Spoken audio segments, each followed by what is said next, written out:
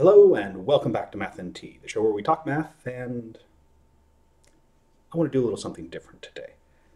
Today I want to tell you a story about me and about Ursula Le Guin, the famous American novelist of science fiction and fantasy who passed away last month. After she died, a whole bunch of people told stories, all of the stories of how she had influenced them, and this is mine.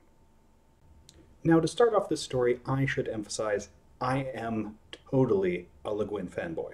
And when I say I'm a Le Guin fanboy, I do mean that I am a Le Guin fanboy. It just keeps going. No, just keep going. That's not even close to everything that's on my shelf. I probably have about 75 to 80% of everything she's ever published. Everything from the ultra popular to the stuff you can barely find on a bookshelf anymore. Now, the story begins properly in my junior year of high school. I went to high school at Jesuit High School in Beaverton, Oregon, which is just outside of Portland, Oregon, where, in fact, Ursula Le Guin lived for much of her life. Now, in the junior year, every student has to write their junior paper. The junior paper is on a singular artist, visual artist, or a photographer, or a dramatist, or an actor, or an author. It's about their body of work and talking all about it. If I recall, it was like 10 pages, which back then felt like the world, but by now it's like nothing. And of course, I have to write it about Le Guin, which I do.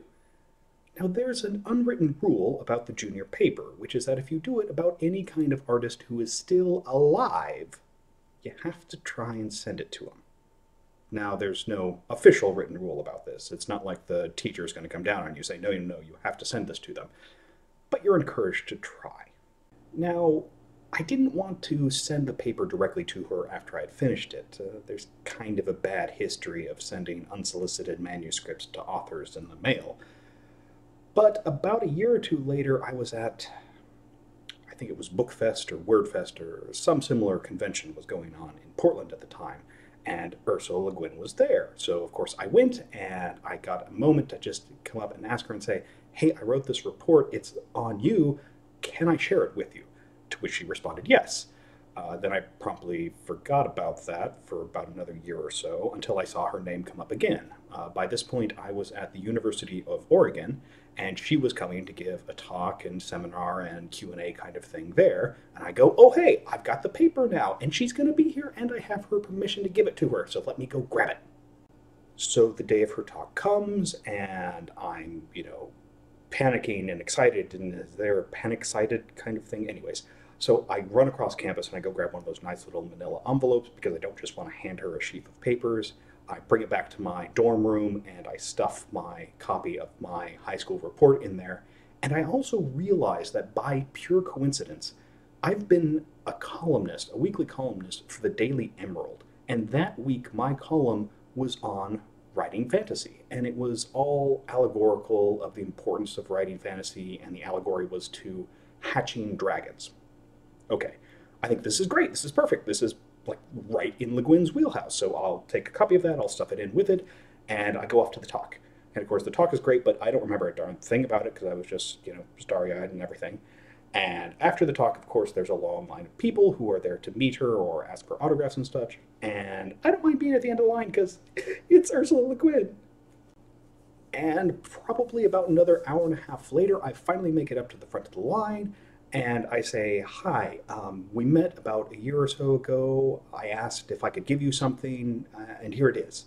And she just kind of gets this bright smile on her face and just kind of holds out her hands. And I give her the little manila envelope with my report and with the article from the Daily Emerald. And then I say, thank you, so and so on. I'm babbling because I'm fanboying completely. And then I say, I have to go because I still have homework to do in the morning. And that was that. So I handed it off, I went home, and I kind of didn't think about it for a while. And then my dad calls me up a couple weeks later, and he says, hey, you got mail. Which is kind of odd for me, because, I'm 19, 20 at the time. I don't get much mail in the first place, let alone mail at home when I'm out at the dorm down in Eugene. And so I'm like, okay, who's it from? And he pulls out the letter, yes, this letter, and he says, Le Guin. And so I am once again really excited because Ursula Le Guin wrote me a letter, but I'm also panicking because that letter is 2-hour drive away from me. And I think my dad was just extremely awesome, and he, that night, made me a care package with a few little snacks and goodies and just tucked this letter away in there and shipped it overnight to me at the dorm. And this is the letter.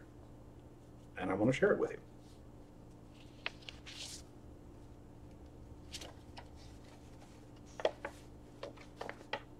She says, Dear Joseph, well, I give your paper an A, no mincing minus. Thank you. Sometimes I feel that I'm totally out of touch with American literature. But then somebody like you reads my stuff and gets it. And somebody like Michael Chabon comes along and writes stuff that I get. And this is a good feeling, that there are readers and writers out there that read and write the way I do, whatever that is. Do we have to call it sci-fi? Why? It's a built-in put-down. I hope you go on writing fantasy, or whatever it is, and hatching dragons. Ursula.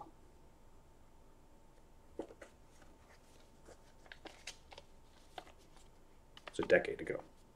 Still have the letter. And it's kind of hard for me to put into words how it felt to read that letter for the first time. Because that I wrote something that she liked, okay. That I wrote something that she agreed with, okay.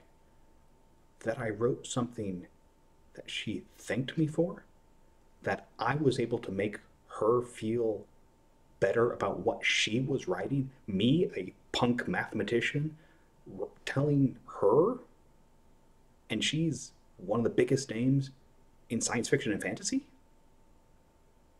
I didn't think I could do that.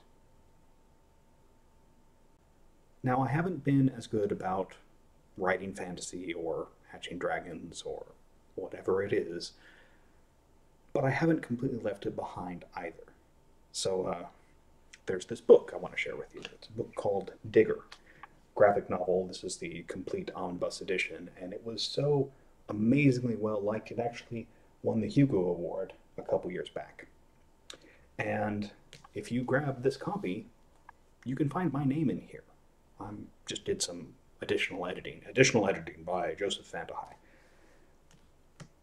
And you know, this is just, it's an amazing book, and I helped out a little bit. You know, I made certain periods were in the right place and the commas weren't drifting off the page.